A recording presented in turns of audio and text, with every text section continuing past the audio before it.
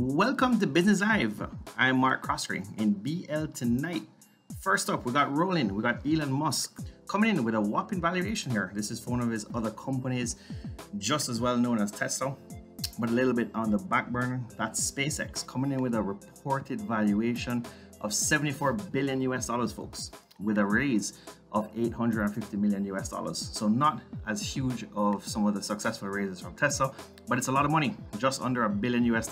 First up tonight, we got Mailpac Group declaring a dividend here. It's a good one, 6 cents per share. Mailpac really becoming not just a growth stock in the market, but also an income play. So if you want some income, traditionally, we've always spoken about couriers, cargo handlers, a few other companies on the stock market, but Mailpac pays out most of their earnings, folks.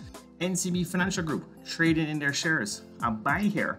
Connected Party buying up 78,994 shares during the period February 11th to February 12th, 2021.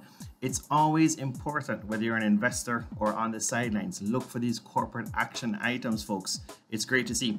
In NCB, the stock price has been down quite a bit from its 52-week high.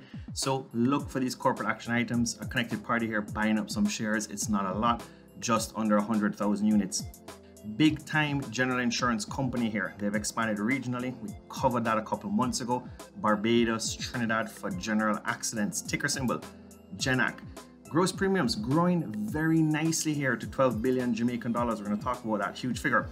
The earnings came off. It was expected. Not as much as this, but the earnings fell here 57% for general accident. Gross premiums hitting 12 billion Jamaican for the year ending, that's 2020. December jumping from Jamaican 10.7 billion.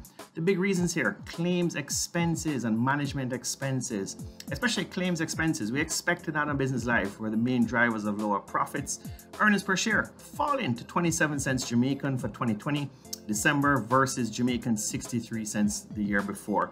Quite the opposite now from big time Wigton Windfarm.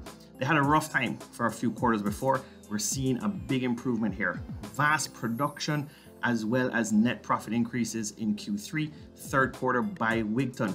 Production surging up 48% in the management discussion analysis. Congrats to Wigton, we love to see that. Last up, overseas markets. Goldman Sachs, big time investment bank, the biggest on Wall Street, pushing deeper now into the Robo Advisory game. They had Marcus Bank, a different brand, so they didn't want brand confusion. Clearly, with Goldman Sachs, they started that brand called Marcus, and now they're coming up with Marcus Invest. So they view it as being a little bit less riskier, will diversify their revenues. They're moving slow and steady, but you can start with as little as $1,000 US per investment account. That's their whole goal here with Marcus Invest. I'm Mark Croskery. This is Business Live.